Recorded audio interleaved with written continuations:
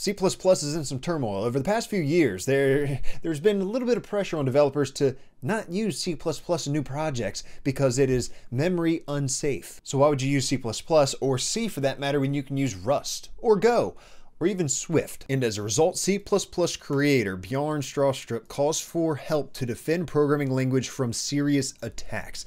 And those serious attacks, he's not talking about the vulnerabilities that are there when you write code with poor memory management. Out of bounds errors, buffer overflows, you know, you've done it. Because these are serious attacks, they can be exploited. But what he's talking about is C++ being shunned by cybersecurity agencies and technical experts in recent years for its memory safety shortcomings, which is accurate. Government agencies as well as some of the, biggest tech companies in the world. Microsoft is rewriting parts of Windows in Rust. Google has replaced C++ components in Android with Rust. And even the Linux kernel, in all of this debacle, has been flirting with the idea of including Rust, or maybe they already have. But I will tell you something that's not in Linux is C++. The Linux kernel, that is, not distros. I blame the GNU compiler for failing to correctly reload data. Not really. I blame it because Linus Torvalds hates C++.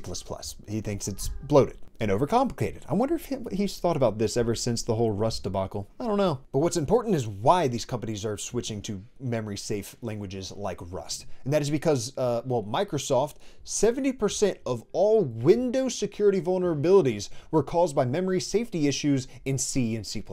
That's why they're rewriting part of Windows in Rust. Google started using Rust for the same exact reason. They didn't replace everything, but they did rewrite very specific, security-specific components in Rust just so that they can avoid future memory-related exploits. So no, Rust isn't replacing C++ everywhere, but where do we see it replacing C++ is when the security is a top concern. But here's the thing, C++ isn't inherently unsafe.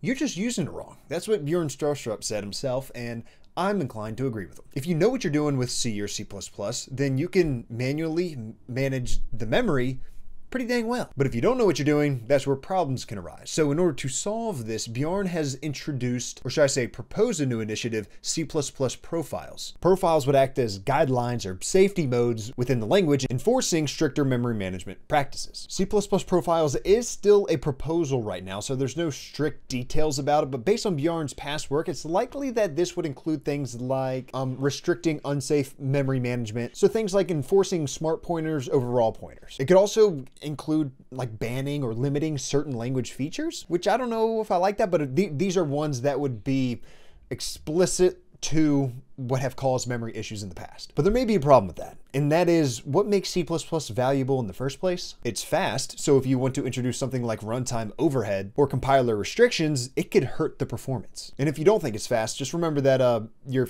favorite game engines are built with this. High frequency trading programs and things of that nature are built with C++.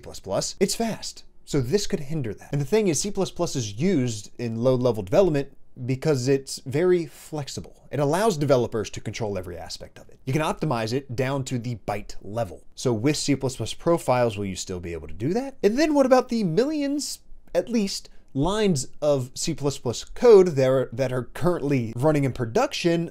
Just changing how the language works is not going to all of a sudden fix that. So you would still have to go into existing C++ code bases and implement these new rules. But here's the biggest issue with that, is that just like C developers, C++ developers are stubborn. There's a reason why there's such a pushback against, building new things with Rust or with Go that have memory safety guarantees built into the language. Are they really going to go back into these code bases and implement these new strict rules?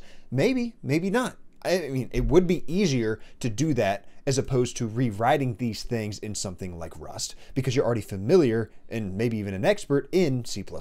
So really, I don't even know if they have much of a choice at that point. It's either, okay, make C++ actually memory safe by enforcing these strict coding rules, or rewrite the whole thing in another language. You choose. But it's not just that C++ devs are stubborn. I mean, we're all stubborn in our own ways. Don't be insulted by it. It's also the fact that Rust and Go are not viable options, or at least devs don't see them as viable options to replace everything that's written in C++.